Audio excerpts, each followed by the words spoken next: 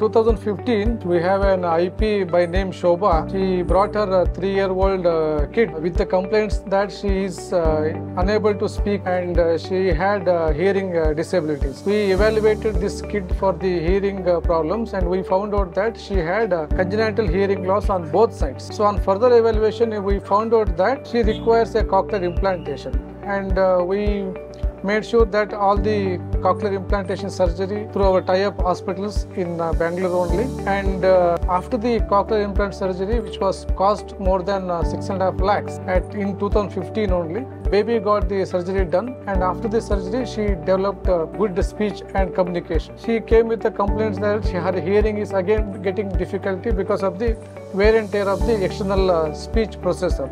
We also gave her the upgradation of the speech processor recently. In last 6 months back, she got the upgradation of the speech processor, which is worth nearly 4 lakhs. ನನ್ನ ಮಗಳ ಹೆಸರು ಕೃತಿಕಾ ಅಂತ.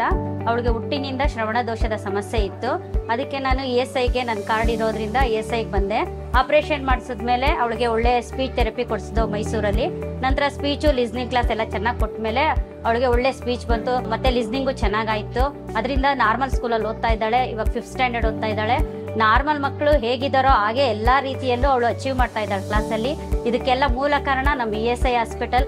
ಅವರಿಗೆ ನಾನು ಧನ್ಯವಾದಗಳನ್ನ ಅರ್ಪಿಸ್ತಾ ಇದ್ದೀನಿ.